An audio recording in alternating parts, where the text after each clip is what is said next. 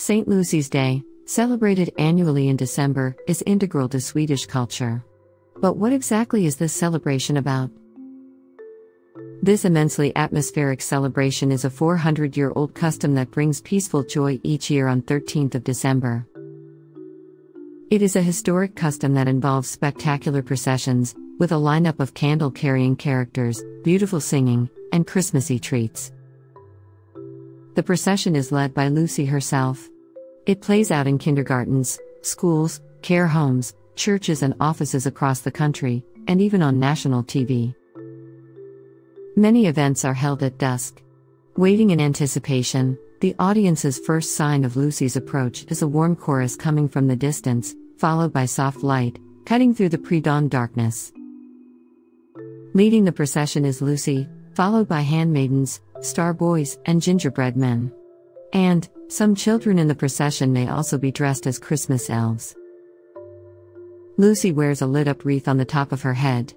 Traditionally, real candles were used, but for safety reasons they've been replaced by battery-powered ones. The handmaidens carry candles and typically wear glitter or a wreath in their hair, and glitter or a decorative red ribbon around the waist. The star boys wear all white, just like Lucy and the handmaidens, with cone-like hats and star-adorned sticks. There are lantern-carrying gingerbread men too.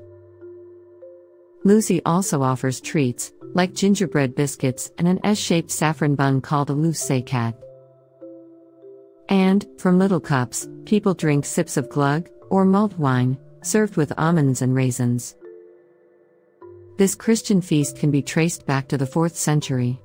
It commemorates the martyr Lucy of Syracuse, who brought food to Christians hiding in Roman catacombs, lighting her way with a candlelit wreath on her head. The date is significant. 13th of December was the historic Julian calendar's shortest day, and according to Swedish folklore, the long night was dangerous, with dark spirits out in force. Staying awake was paramount, and eating helped. Hence, the small feast associated with today's St. Lucy celebration. St. Lucy is anchored in tradition, but it keeps evolving. No longer confined to the borders of Sweden, the custom has also spread to other countries. You'll find Lucy's Day events in countries including Italy, Germany, Latvia, Russia, and China. A great St. Lucy celebration is also held in London each year. Experience St. Lucy's Day once and it's likely you'll get smitten too. It's a celebration like no other.